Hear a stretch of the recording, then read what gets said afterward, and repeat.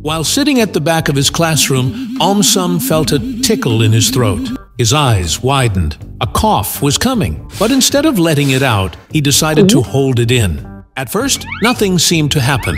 AumSum gave a proud little smile to himself. No noise, no fuss. He had kept the class quiet. But a strange pressure began building in his chest. It felt like a balloon was slowly inflating inside him. He shifted in his seat, thinking it would go away. It didn't. In fact, it got worse. As the lesson went on, the pressure moved up toward his head. His cheeks puffed out, his eyes watered, and the tickle returned, fiercer than before. He clenched his jaw and squeezed his lips together. He was determined not to cough. He didn't want to draw attention or be sent to the nurse's office, but his body had other plans. The trapped cough started bouncing around inside him like a pinball. It made his throat itchy, his ears pop, and his head feel oddly warm. By lunchtime, he felt exhausted. His chest ached, and he could hardly focus on his sandwich. Even breathing felt strange, like air was moving in the wrong direction. He sat at the edge of the lunch table, quieter than usual. Later that evening at home, he tried to lie down and rest, but the feeling hadn't gone. In fact, it had gotten worse. His mom noticed he looked pale and uncomfortable.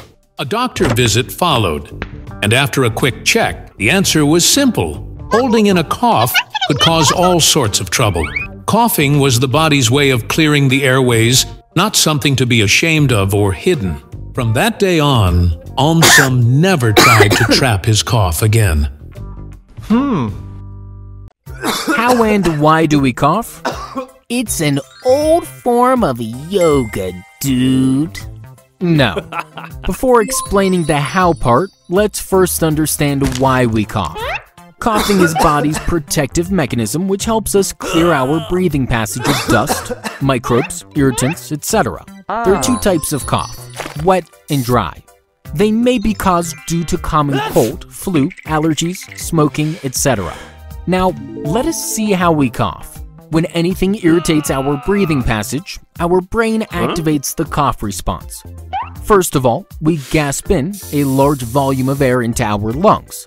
Next, the epiglottis closes off the windpipe. Then, the rib and abdominal muscles contract, putting pressure on the lungs. But, as the windpipe is closed, the air can't move out, so pressure builds up. Finally, the epiglottis opens and air forcefully rushes out, carrying the irritant and thus producing a cough.